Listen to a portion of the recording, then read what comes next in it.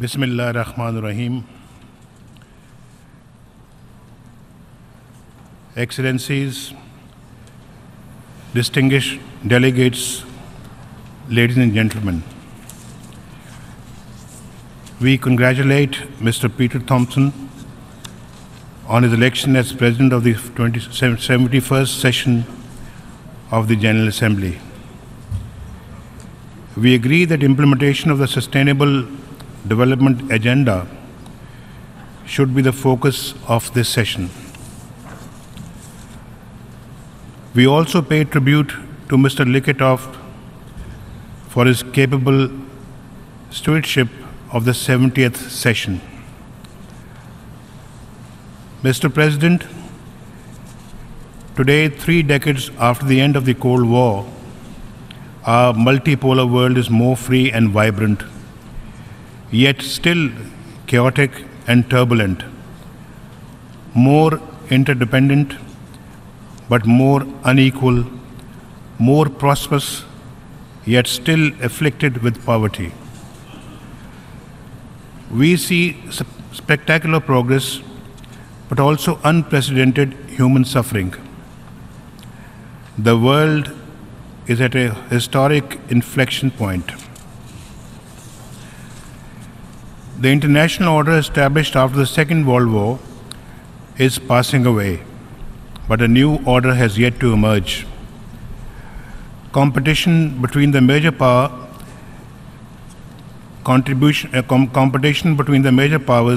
is becoming more confrontational. This can pose serious threats to peace across Asia. A new Cold War threatens to engulf Europe. The momentum there towards greater union has already reversed. Barricades and walls are going up, especially against the tide of misery flowing out of a turbulent Middle East. In many countries, intolerance has revived the ghost of xenophobia and Islamophobia. Turmoil is intensifying in the Middle East. International efforts to defeat Daesh are therefore urgent. For this, it is essential to reconcile the divergent objectives and priorities of regional and external powers. Peace cannot be built when injustice prevails. The long festering tragedy of Palestine demands determined action by the international community. Mr. President, after decades of strong growth, the world economy has reached a plateau. Despite this adverse international economic environment, my government has in the last three years moved the country towards robust growth.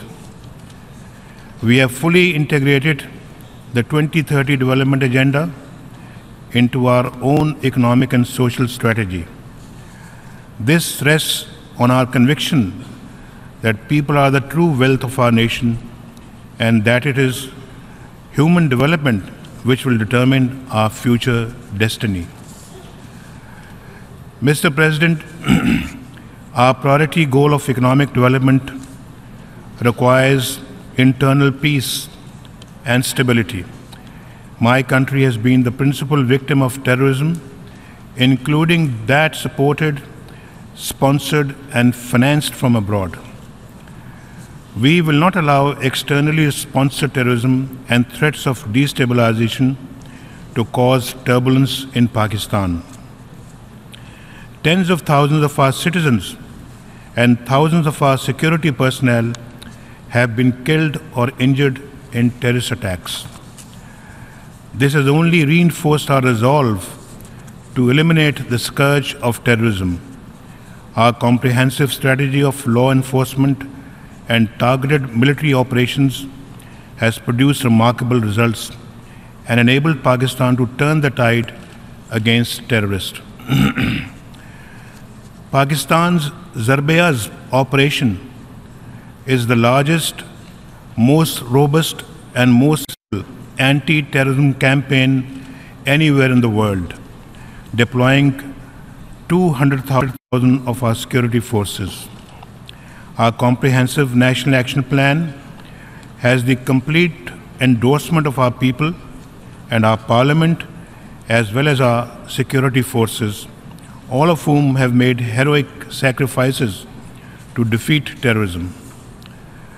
Mr. President, terrorism, however, is now a global phenomenon which must be addressed comprehensively and in all its forms, including state terrorism. The international community must coordinate its efforts to accomplish this.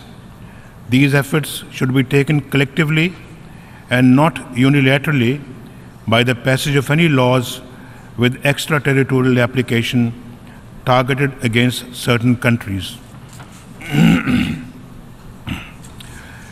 We will not win the fight against terrorism and violent extremism so long as we do not address their root causes. These lie in poverty and ignorance, political and social injustice and oppression, foreign intervention and occupation, and denial of the legitimate rights of the people and nations, especially the right to self-determination. Until these underlying causes are addressed, it will be difficult to counter the twisted narrative of violent extremists and terrorists. Mr. President, after 15 years of the current war in Afghanistan, the international community agrees that the only road to a lasting peace in that country is through a dialogue between the government in Kabul and the Afghan Taliban. Pakistan has long proposed this as the most viable course to end decades of conflict and suffering in Afghanistan. Based on this belief in a negotiated peace and in response to requests from President Ashraf Ghani, we have been facilitating the process of reconciliation in Afghanistan. There have been setbacks. That, however, is not a sufficient reason to abandon the path of peace and rely on the military option, which has failed for the past decade and a half to stabilize Afghanistan. Progress will be assured only when the Afghan parties themselves conclude that there is no military solution to the Afghan war and work assiduously through a meaningful dialogue process for achieving reconciliation and peace at home. Mr. President, over 3.5 decades of conflict and chaos in Afghanistan has had grave security and economic consequences for Pakistan. Almost 3 million Afghan refugees to whom we opened our homes and hearts remain in Pakistan. We hope to see them return to Afghanistan voluntarily and with dignity. Until they do, the international community must shoulder its responsibilities to sustain them. Mr. President, confrontation should not be our destiny in South Asia. Pakistan wants peace with India. We have gone the extra mile to achieve this, repeatedly offering a dialogue to address all outstanding issues. But India has posed unacceptable preconditions to engage in a dialogue. Let us be clear. Talks are no favor to Pakistan. Talks are in the interest of both countries. They are essential to resolve our differences, especially in Jammu and Kashmir dispute, and to avert the danger of any escalation. Mr. President, peace and normalization between Pakistan and India cannot be achieved without a resolution of the Kashmir dispute. This is an objective evaluation, not a partisan position. Our predictions have now been confirmed by events. A new generation of Kashmiris has risen spontaneously against India's illegal occupation, demanding freedom from occupation. Burhan Wani, the young leader murdered by Indian forces has emerged as a symbol of the latest Kashmiri Intifada, a popular and peaceful freedom movement led by Kashmiris, young and old, men and women, armed only with an undying faith in the legitimacy of their cause and a hunger for freedom in their hearts. Mr. President, this indigenous uprising of the Kashmiris have been met as usual with brutal repression by India's occupation force of over 500,000 soldiers. Over 100 Kashmiris have been killed, hundreds, including children and infants, blinded by shotgun pellets, and over 6,000 unarmed civilians injured over the past 2 months. These Indian brutalities are well documented. I would like to inform the General Assembly that Pakistan will share with the Secretary General a dossier containing detailed information and evidence of the gross and systematic violations of human rights committed by Indian forces in occupied Jammu and Kashmir. These brutalities will not suppress the spirit of the Kashmiris. It will only intensify their anger and fortify their determination to see India end its occupation of Kashmir. From Srinagar to Sopur, the men, women, and children come out each day, defying curfew to demand freedom. Mr. President, Pakistan fully supports the demand of the Kashmiri people for self-determination as promised to them by several Security Council resolutions. Their struggle is a legitimate one for liberation from alien occupation. International law and declarations of the United Nations on self-determination give the Kashmiri people the right to struggle for their freedom. Every year, the General Assembly unanimously adopts the resolution which reaffirms the right of all peoples to self-determination and calls on the states concerned to immediately end their occupation and all acts of repression. Mr. President, on behalf of the Kashmiri people, on behalf of the mothers, wives, sisters, and fathers of the innocent Kashmiri children, women and men who have been killed, blinded, and injured, on behalf of the Pakistani nation, I demand an independent inquiry into the extrajudicial killings and a UN fact-finding mission to investigate brutalities perpetrated by the Indian occupying forces so that those guilty of these atrocities are punished.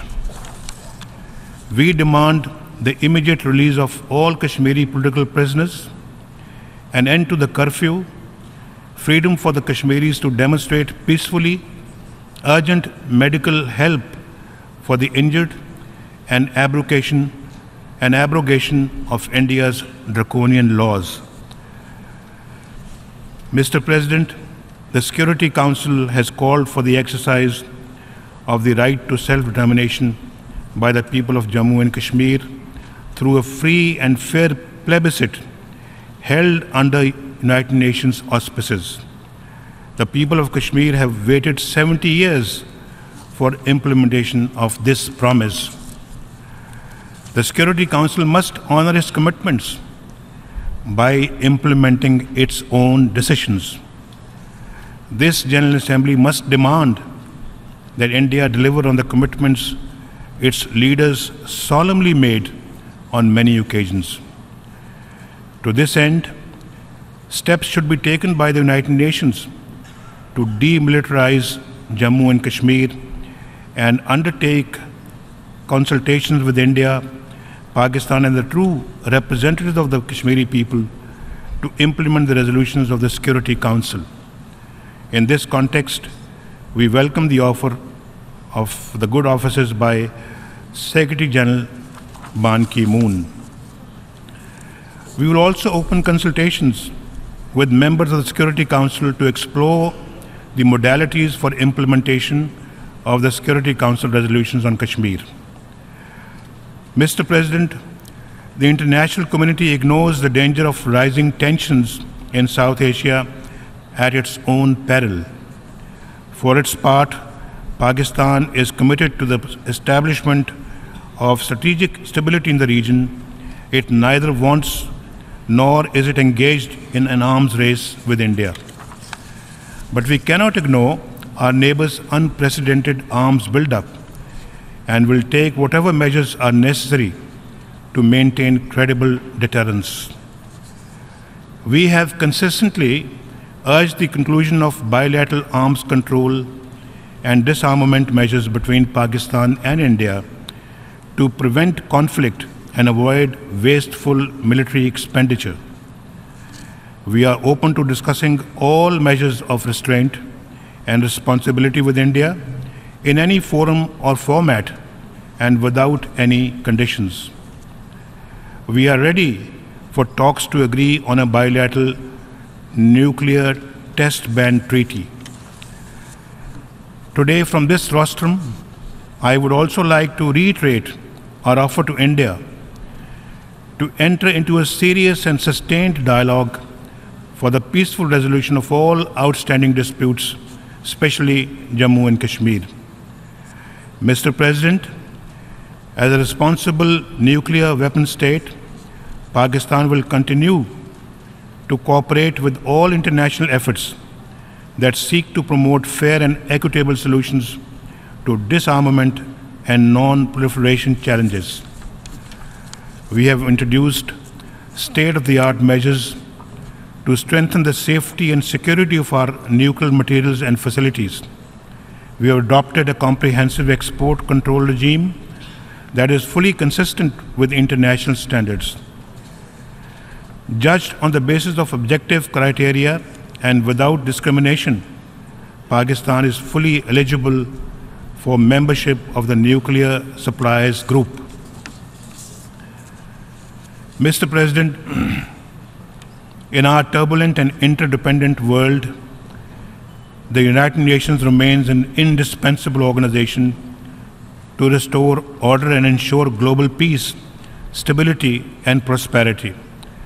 Its principles remain the crucial pillars of international legality, the guide for the conduct of member states, and the guarantor of the legitimate rights of all nations and peoples. The United Nations must regain its credibility as a central instrument for the promotion of peace, prosperity, and liberty. To that end, it should become more representative, transparent, and accountable. A comprehensive and democratic reform of the Security Council, which Pakistan supports, should enhance its relevance and representation. Creating new centers of privilege will do the opposite. Mr. President, Pakistan's unwavering commitment to the UN is well established.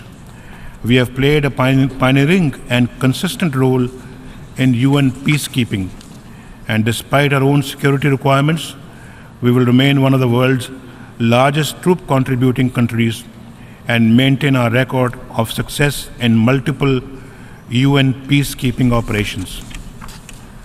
Mr. President, Pakistan has a vital stake in ending conflicts, fostering peace, fighting terrorism, strengthening democracy, promoting human rights, generating global growth, and overcoming the challenges of environmental degradation.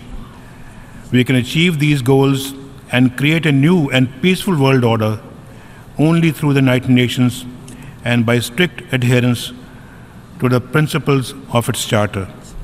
I thank you, Mr. President. On behalf of the General Assembly, वज़ीर-ए-आज़म पाकिस्तान मियां नवाज शरीफ अक़वाम मुत्तहिदा की general assembly के इजलास से खिताब कर रहे थे।